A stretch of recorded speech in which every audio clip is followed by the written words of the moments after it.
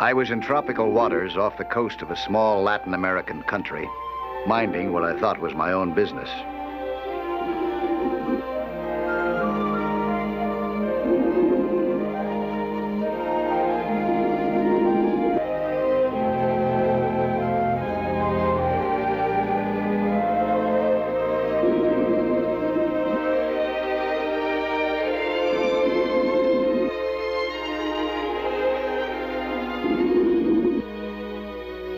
This was purely a pleasure dive, and I was having fun poking through an interesting wreck. It was one that I hadn't seen before.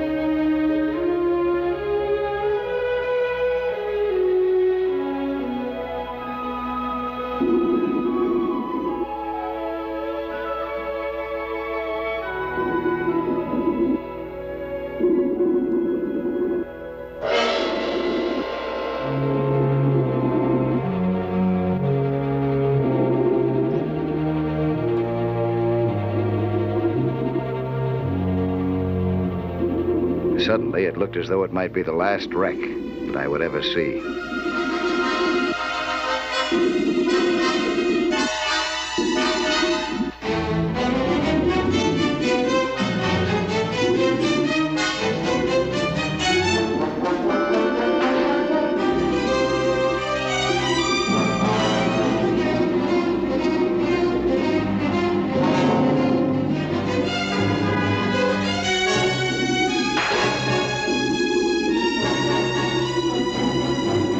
I thought I had the situation under control, but when I got to the surface with my attacker, I found that my troubles were only beginning.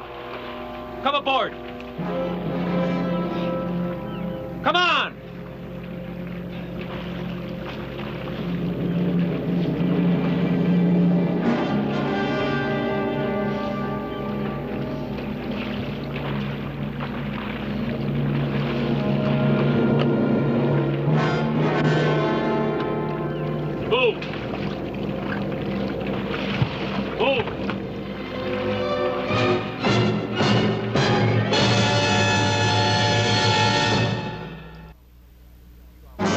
A few hours later, I was in a cell in the capital city.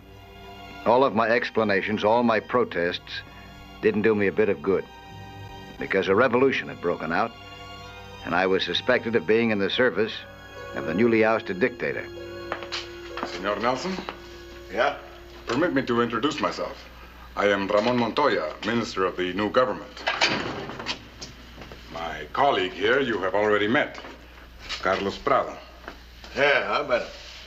Senor, we have come here to apologize to you for the inconvenience you have suffered. Well, that's okay, if I can go now. You have been a victim of mistaken identity. I hope you will understand that when a dictator is overthrown, things are not very normal. I understand that. Senor, we would be most happy if you would wait for a few minutes. We would like to have a little talk with you. You mean you want to talk to me here? It is the quietest place in the city at the moment. Okay. What do we talk about? About you, Senor Nelson. And about liberty and freedom and democracy. Ideas that have been won most dearly here in the past few days. Now that we have verified your identity, we wish you to help us in our struggle. Oh, why me? Because of your reputation, both personally and professionally. Senor Nelson, we need your help in a project of great secrecy, but of vital importance to our success. Such a big secret, I cannot even tell you now. If I don't know what it's all about, how can you expect an answer from me? I don't. Not yet. I merely want to suggest that if you are sympathetic with our cause and are willing to listen to more, you permit us to make a show of force with you for the benefit of the enemy, to take him off the track. Like what? Like going through the motion of closing that door behind you again, of publicly deporting you from our country as an enemy of our government to, say, a place like Nassau, where you will make a rendezvous with one of our agents and there await the development of our plan. Well, that sounds like real cloak and dagger stuff. Call it that if you wish, but it will be explained to you at the right time. Then you can make your decision, yes or no. And what if I say no now? What happens to me? The cell door is unlocked. You can walk directly out.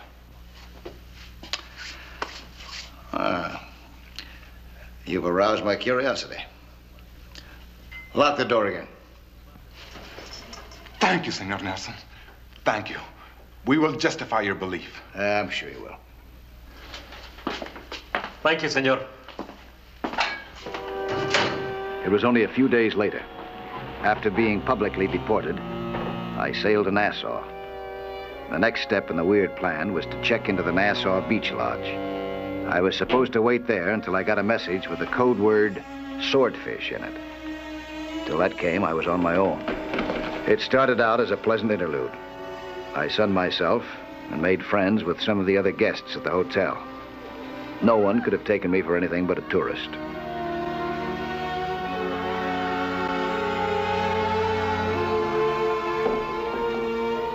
But after a few days, I found myself impatient. I hadn't had any word from my mysterious contact, let alone the one word that I was waiting for.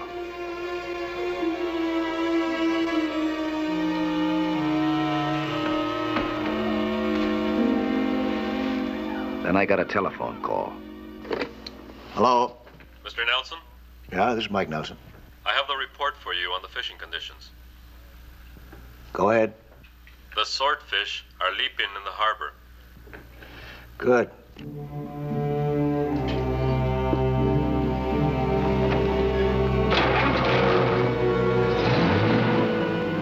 I headed for historic old Fort Montague, where I could get a good look at the harbor.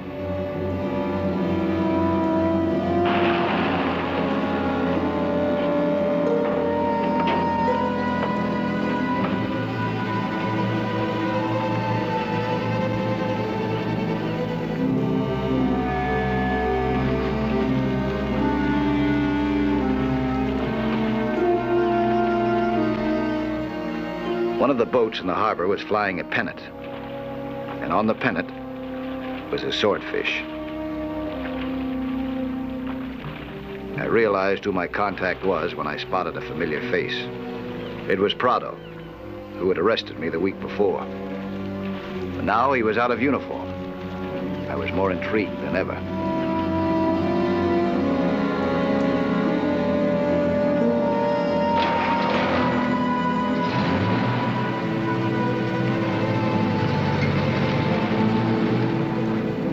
I knew that I was wanted aboard.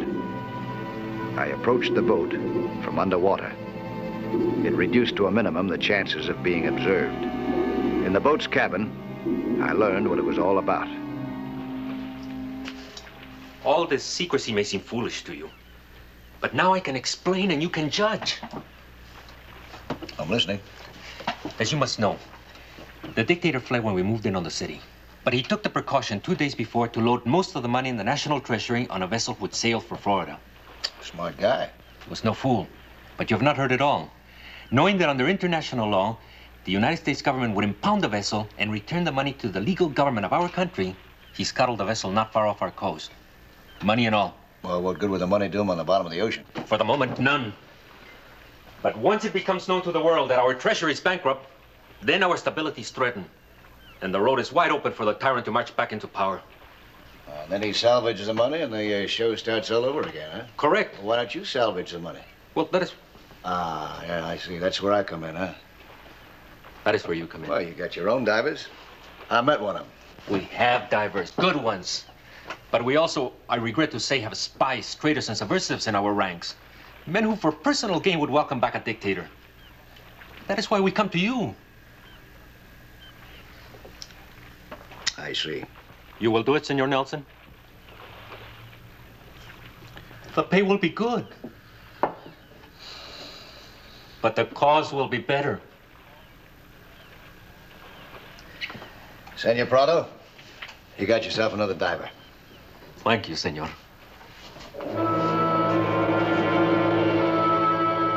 Prado and I left the Bahamas far behind and moved toward our objective by a very casual, indirect route.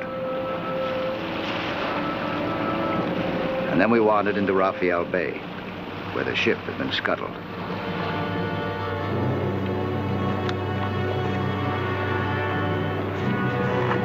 The bay and the shoreline appeared to be completely deserted.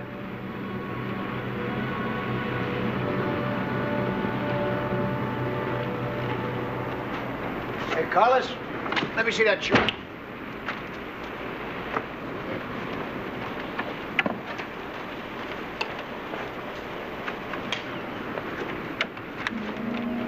I worked over charts of the bay, concentrating mainly on the depth levels. In that way, I estimated the logical place at which a ship would be scuttled without being too deep to be easily reached.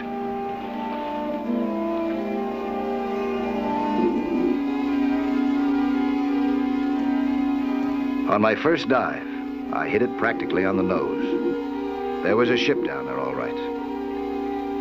I went in to investigate.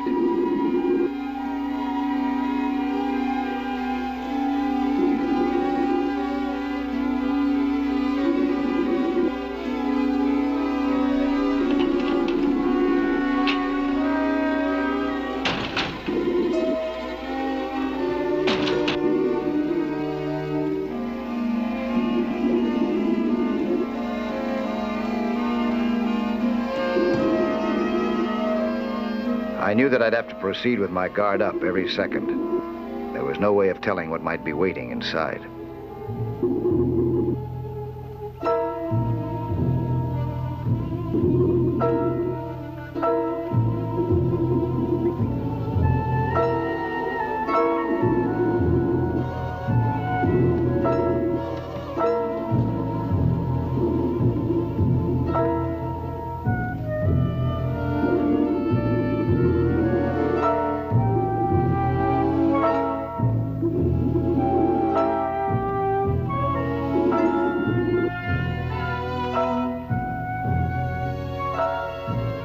And there it was, what looked like the missing gold reserves, the lifeblood of the country's economy.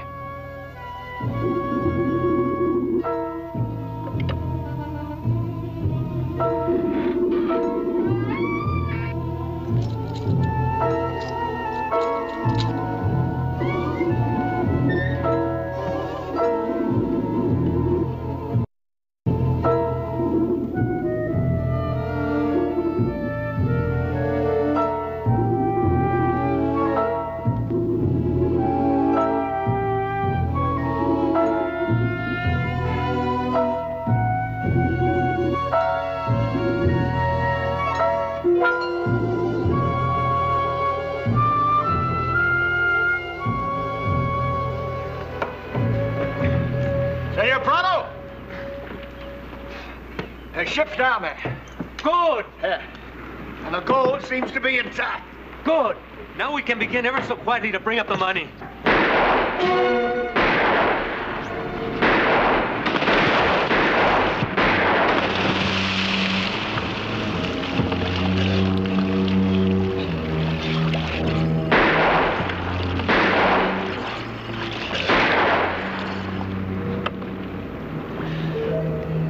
Not such a quiet job after all. No. You stay here. I'll take a look.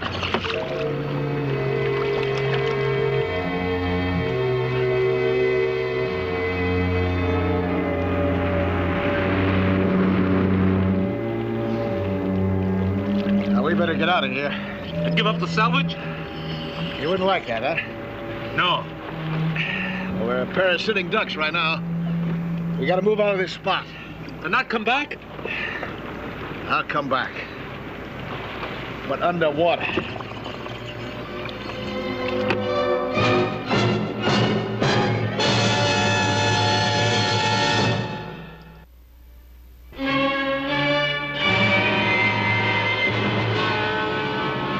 At the end of about 2 hours, we decided that it was safe to get back aboard our boat. And we were right.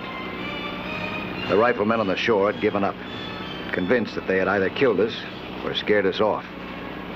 Not to disillusion them on the latter point, we wasted no time getting out of there. We anchored some distance away out of range of fire from the shore, and I prepared to swim back to the scuttled ship. Now, you cruise slowly by in about 45 minutes, huh? Looks like they're gonna shoot at you. Keep moving. It didn't take me long to reach the ship again.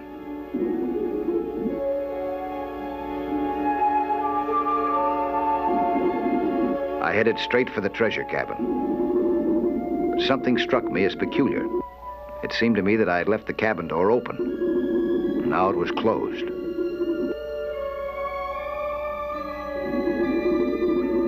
I looked it over carefully. There was a wire, barely visible, and just below it, a booby-trapped grenade. A bomb that could have destroyed me in another moment. Now I realized the shooting up above was not an isolated incident. Someone was playing for keeps. Thanks to my Navy frogman experience, booby traps were no puzzle to me.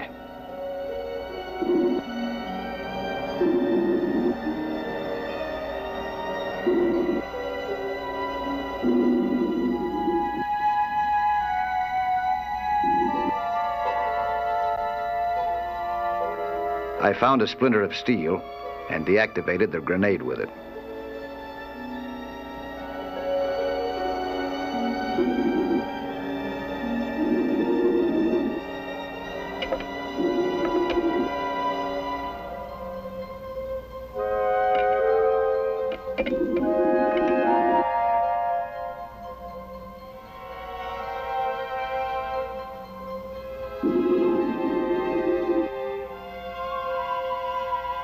I looked inside, but nothing had been touched in the cabin.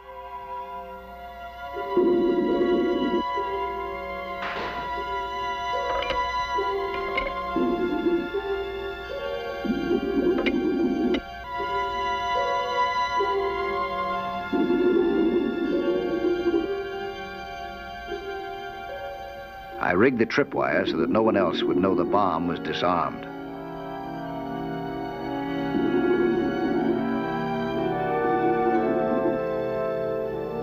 Then I got out of there, fast. Whoever set that booby trap couldn't be very far away. I decided to wait for him.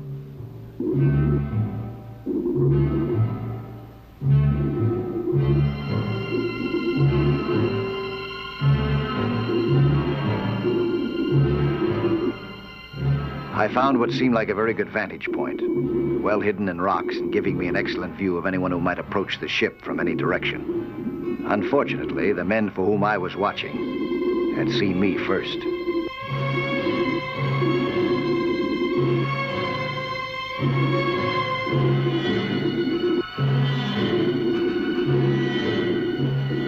While I was keeping my eyes on the ship, they were already closing in on me from an angle that would completely cut me off from my own boat.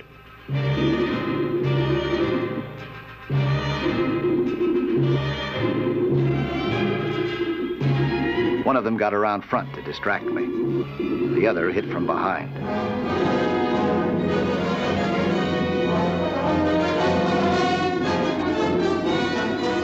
I broke away and raced for the treasure ship. There was a chance for me there, if I could get far enough in front. I sprinted for the booby-trap doorway.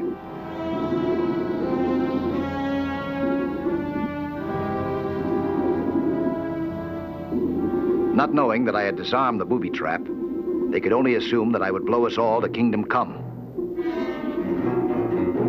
They preferred discretion to valor.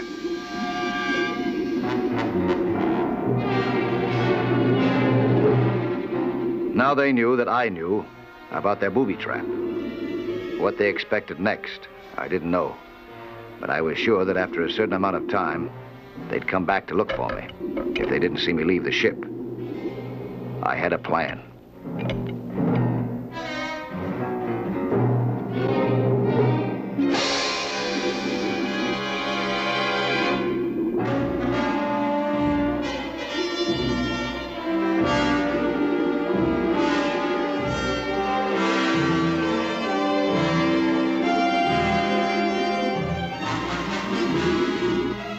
The two men conferred at a safe distance from the ship. Then the leader sent his buddy back.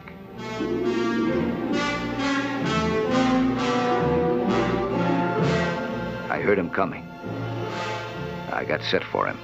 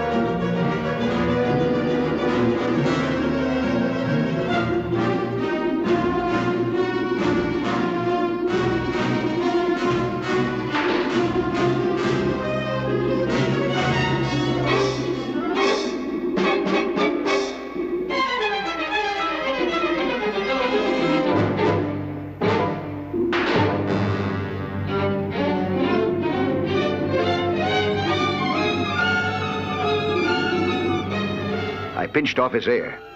To breathe at all, he had to give up.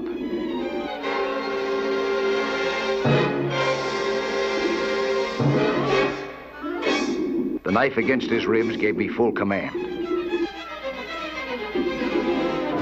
With the first man as a shield, I moved back out toward the deck. I knew the second man would be out there waiting, and I knew what to do.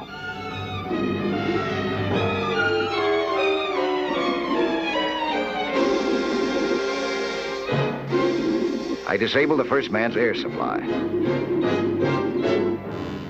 Then the second man was on top of me. He was a dangerous antagonist, skilled with a knife.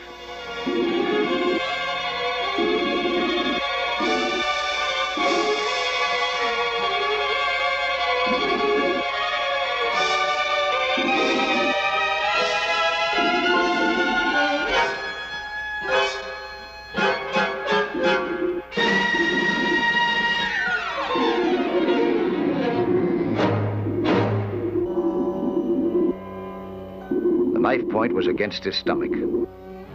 It was over.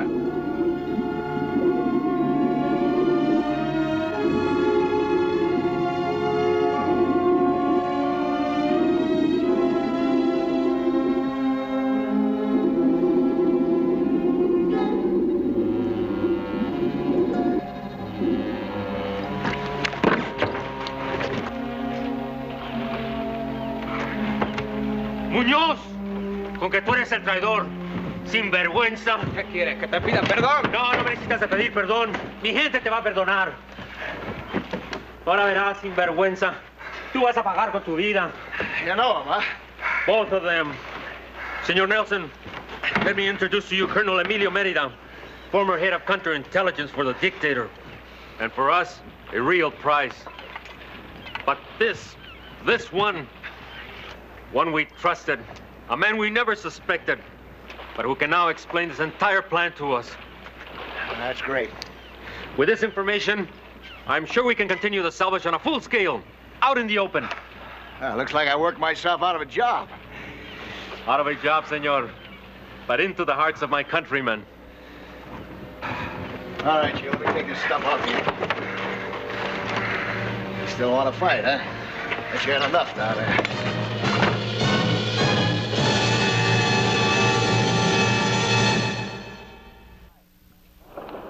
Hi, I'm Lloyd Bridges, inviting you to join us for another action-packed story of underwater adventure 1 week from today.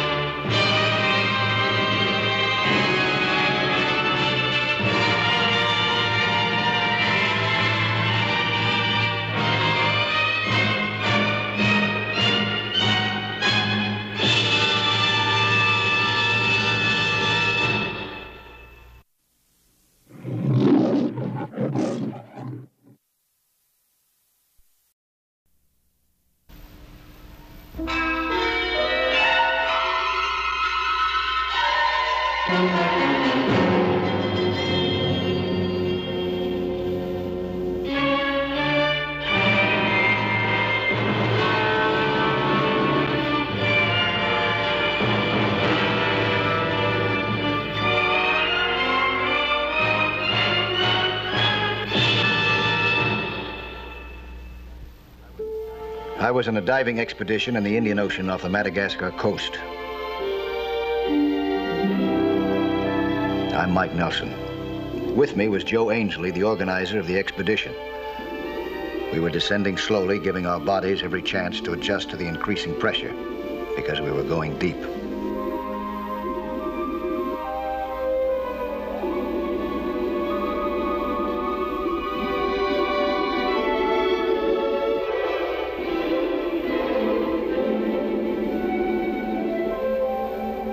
Joe was carrying a still camera and I had a strong net.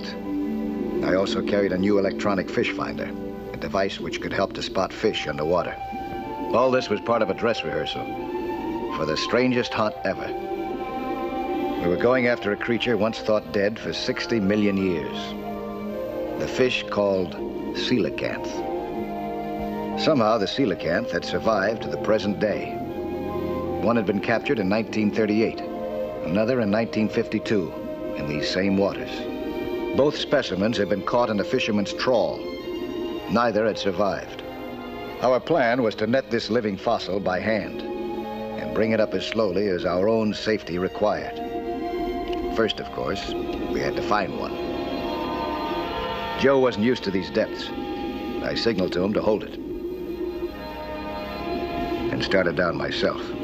If I found anything, I would try to do the netting, and Joe would take photographs.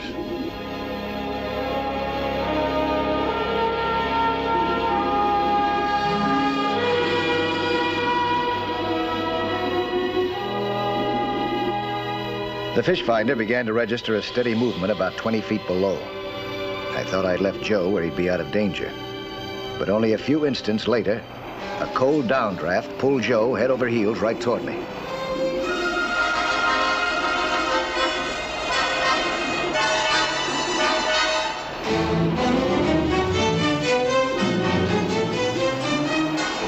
Then it hit me, too.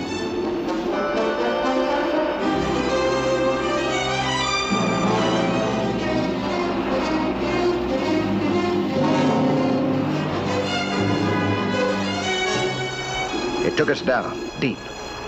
I finally managed to grab Joe.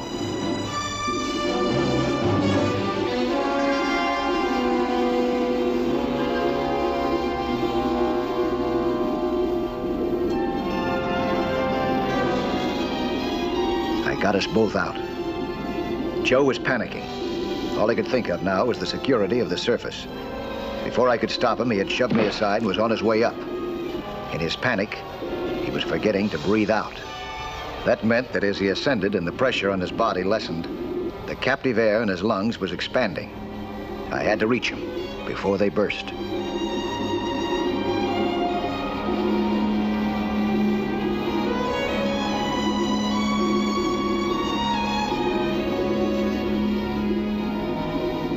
I punched him in the stomach to make him start breathing out and in again. His fast ascent had been short, but enough to give him an embolism. Unless we got him into the recompression chamber fast, he wouldn't live to catch a coelacanth or anything else.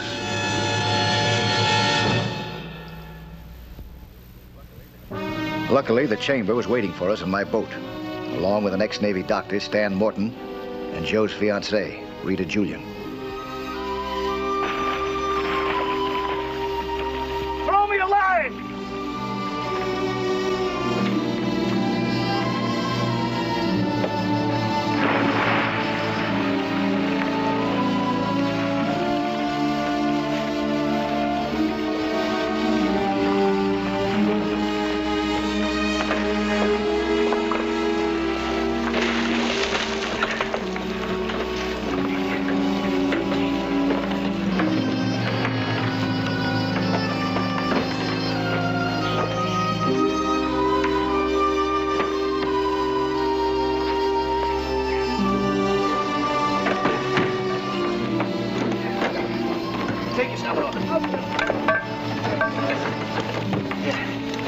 this.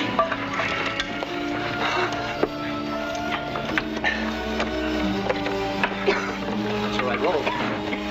Look out. I can hold his feet, huh? That way? Yeah. Get him around. All right. 2 hours later, Joe was still in the chamber. Alice Julian, Rita's mother and the widow of a famous marine biologist, was content just to know that Joe was safe. Rita wanted to know a lot more. You still haven't told us, Mike. What happened? What went wrong? What did he do down there? What difference does it make now? That makes a great deal of difference to me. Joe's a businessman. Yes, he is, my dear, and a brilliant one. He organized this expedition most efficiently. And let's face it, at tremendous cost. Why? To do what he can to carry on with your father's work. Rita, Joe would do anything to please you. Well, he won't do it this way. Listen, I'll tell you what happened down there. We got caught in a freak current, and it swept us down below 250 feet and nothing flat. When we got clear, Joe headed up a little too fast, that's all. Did he lose his head?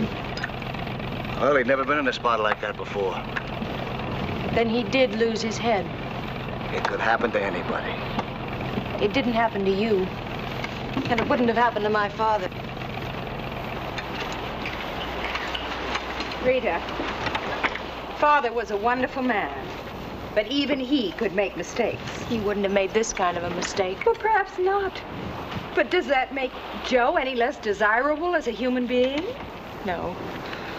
But it might as a husband. Well, that all depends, my dear, on how much of your married life you spend together underwater.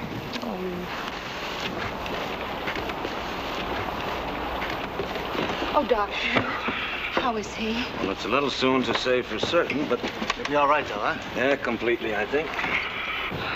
Thank heaven for that. May I go to him? I wish you would go to him. Perhaps you can talk some sense into him. Apparently, I can't. Sense about what? Well, he's bound determined to go down again with Mike tomorrow. Why, did he say?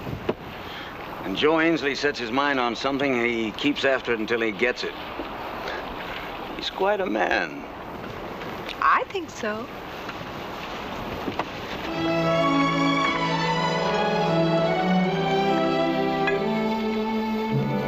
The next day, we were preparing for another dive. I must admit I was on Joe Ainsley's side. I felt his sweetheart was a bit mixed up. But I still needed to be sure that he was ready before I took him hunting with me again. I checked and double-checked all of our equipment. I discussed our times and depths with Doc Morton. In fact, I discussed our whole diving plan step by step, making it as conservative as possible, stressing safety rather than a long, deep dive. You all set to go, Joe? Be ready in a minute. This is something you really want to do, Joe, isn't it? It was when we started the expedition. It still is. We're gonna get us a coelacanth if we're lucky. Well, this is the area where the coelacanthidae logically should be found, so you may. Good luck to you. Thanks. And if you do sight one, darling, keep your head, please. Yeah, I'll try. Let's go. Did you check your air?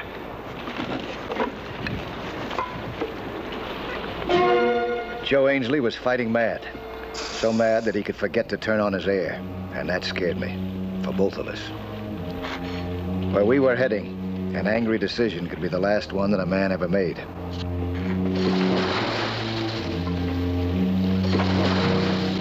Throw me the net.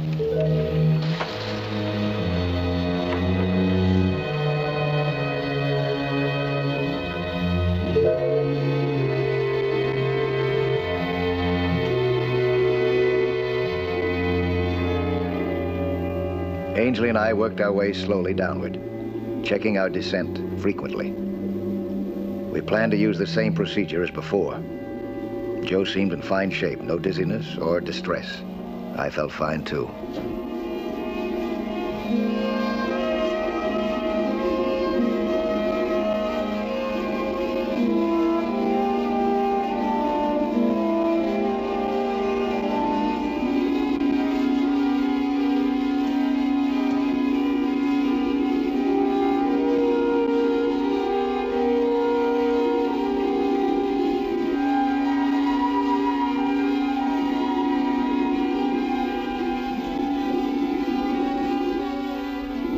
So there was no reason to start seeing things. But I did. I saw it in the finder, and then with my eyes. Something that no man had ever seen.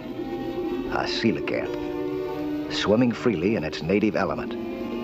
The living, breathing replica of its fossil ancestors, supposedly dead for millions of years. Joe again waited to take what could be some very important photographs for marine biologists.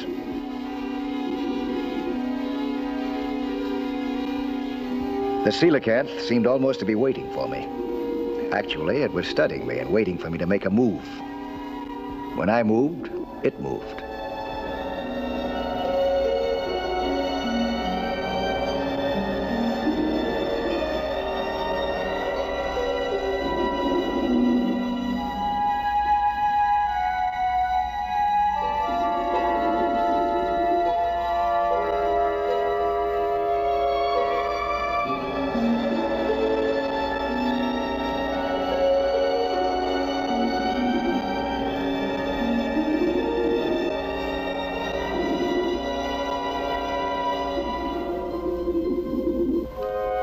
It eluded me, and I returned to Joe's station by the safety line.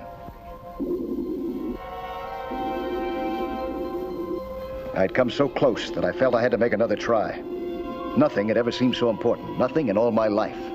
Joe insisted on coming along, and I let him. I had to capture that beautiful, beautiful, bright blue fish. I didn't realize the depth was affecting both of us, in body and mind. My judgment was becoming clouded. We were both away from the safety line and didn't see the slate when it came down.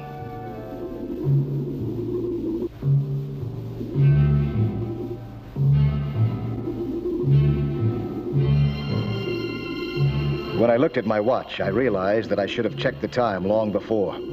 We had stayed down twice as long as our diving plan had called for.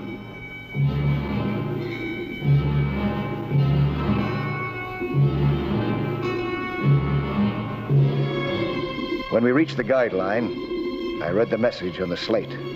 Must come up now. I certainly agreed. But Joe was already in pain.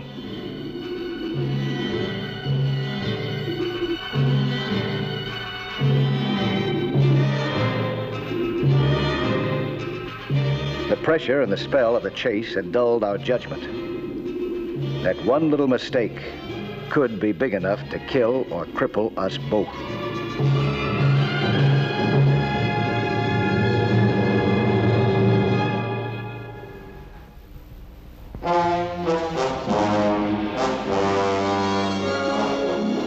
In chasing a rare fish, the coelacanth, we had stayed down too long and too deep. I had my hands full getting Joe to the surface and keeping him from drowning on the way. Doc Morton knew it. We'd have to go right into the chamber.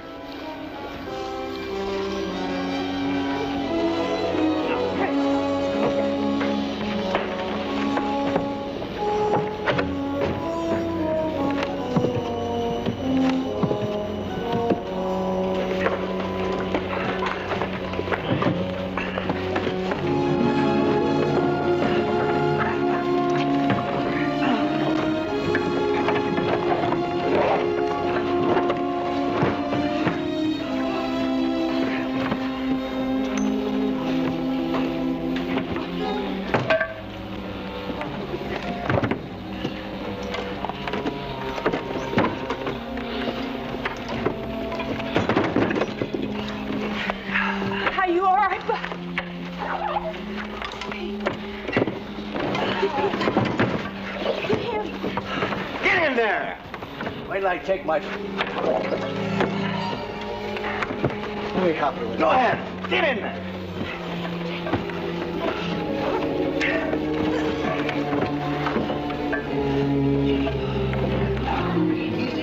The recompression procedure was simple. It just took time. First, the air pressure within the chamber was raised according to treatment tables. This affected the harmful gases which had filtered into the systems and held them in check. It kept us from developing the terrible pains of the bends. Then, over a period of hours, the pressure was lowered, and the harmful gases began coming out slowly and safely. All the time, though, Ainsley held on to one idea. Joe's idea was to go after that coelacanth again, as soon as we could. Those were my sentiments, too. But Dr. Morton turned thumbs down on the idea. Now, look, you've had two very rough experiences within a fairly short time. You're not an Iron Man, you know. One more accident down there. Why put it on that basis? We may not run into any trouble at all. Mike, you'll be working at or below 200 feet again, won't you? That's right. Then it's just too risky, Joe. I want you to call it quits. I'm sorry, Doc. I'm going to get me a coelacanth. I promised Rita. The doctor says you shouldn't do it, you shouldn't do it. He didn't say that. There's nothing wrong with you, granted, but there's a potential danger. There's a danger in anything. Sorry, gents. You're going to have to do better than that.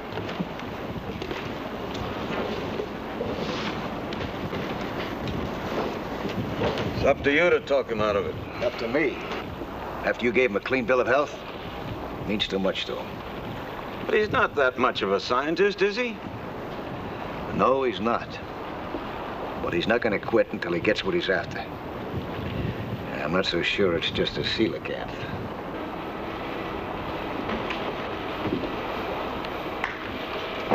There's a coelacanth down there, at least one. We've got to find it. Let Mike do it. He's the expert. Alone? Not a chance. I wouldn't let him. Joe, I don't want anything to happen to you. It would kill Rita. Really, it would. No, nothing's going to happen to me. Well, you can't be sure. Mrs. Julian, this is something I must do. Why? To prove yourself to Rita? I've got news for you. Capturing a coelacanth would make me feel pretty good, too. Yes, but killing yourself to do it won't accomplish a thing. She can't marry a ghost. Oh, now, Joe, I'll talk to her. She's silly and childish, even if she is my own daughter. But she does love you. I hope you're right. Right about what? Oh, hi. About coming on this expedition, even if we don't catch a coelacanth. Is Mike going down again? Yeah, I'm going down with him. I don't think you should, Joe. Why not? Because I don't think you have the temperament for this kind of work. Well, look at what happened to the pictures. So maybe they're not the greatest underwater shots in the world. Joe, they didn't come out at all. You're kidding. No, I'm not kidding. You apparently got so excited you forgot to turn the film. Double exposure? Octacle. 8 exposures on the same negative. Face it, darling, this just isn't your dish of tea. Excuse me, I think I'll tell Mike to get ready. Joe, please don't.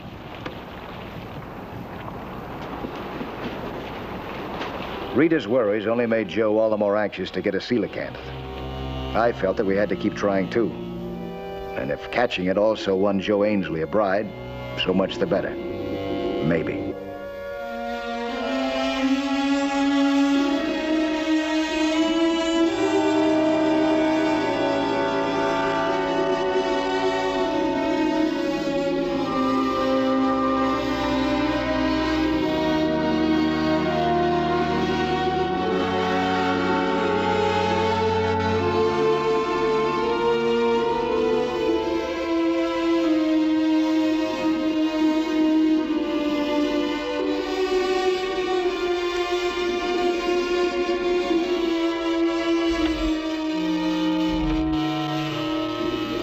My indicator said there was some kind of big fish swimming slowly by, about 30 feet off.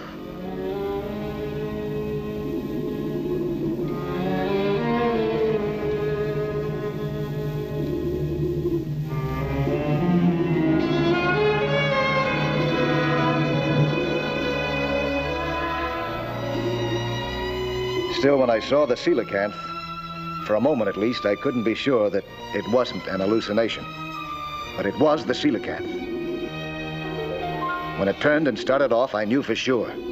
We had been right in thinking that this one was making a permanent home in this particular spot. Joe wasn't taking pictures. I didn't find out why till later. He was beginning to black out.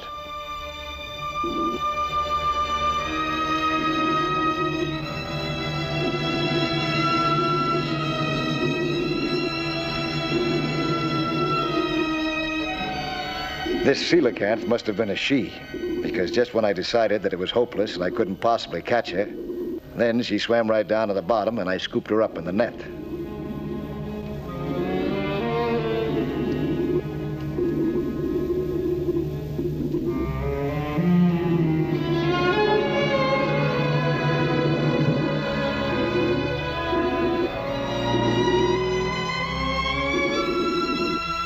I saw why Ainsley had skipped the picture taking.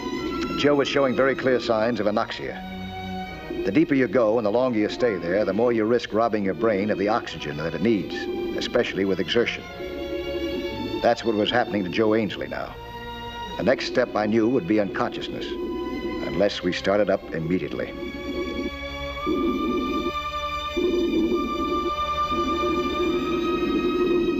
He couldn't even keep his air hose in his mouth. So now I really had my hands full, supporting Joe and trying to hold on to the coelacanth.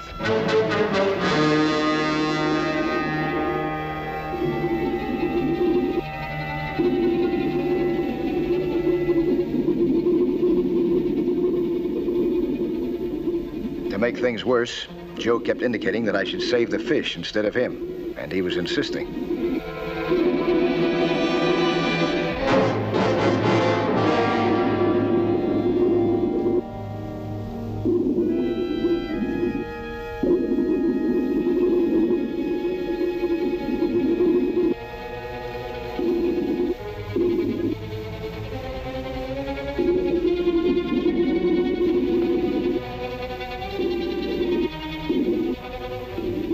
But Ainsley was in worse shape than I had realized. He was passing out. I'd have to give him my full attention.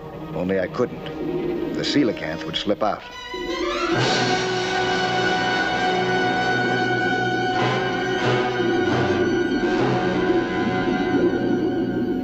Something had to give. Obviously, we had to lose the coelacanth. But it wasn't obvious to Joe Ainsley. He still wanted to bring that fish to the surface regardless of what happened to him.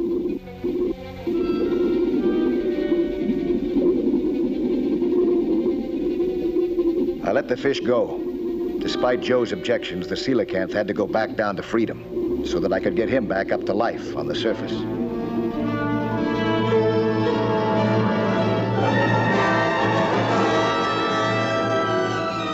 Dr. Morton took over when I got Ainsley aboard. And once again, I had to explain to Ellis and Rita what had happened. Get around you, son. Tell me, how is Joe? He's gonna be all right. I'd never forgive myself if that Neither boy... would I. Letting him dive to that depth again, just knowing he didn't have proper judgment. Will you stop that, Rita? No, she's right. He does have terrible judgment. Really, Mike? Yeah. Once he knew that there was a choice of getting himself to the surface or the coelacanth, he insisted on me saving the fish. That's kind of stupid to me, don't you think? Well, he's out of the chamber and coming along fine. Good. I think it would be better if you didn't, Rita. I'm afraid she's right, Rita.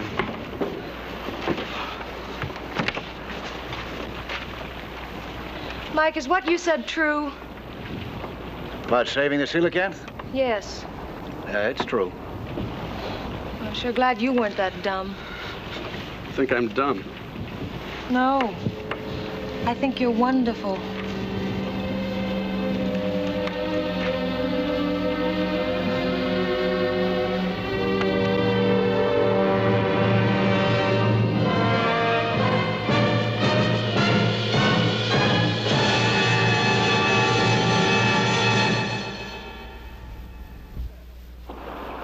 Hi there. I'm Lloyd Bridges. Skin diving is certainly a lot of fun, and it's full of adventure. See some more of it again next week, huh? When there'll be another excursion into that fabulous underwater world of Sea Hunt.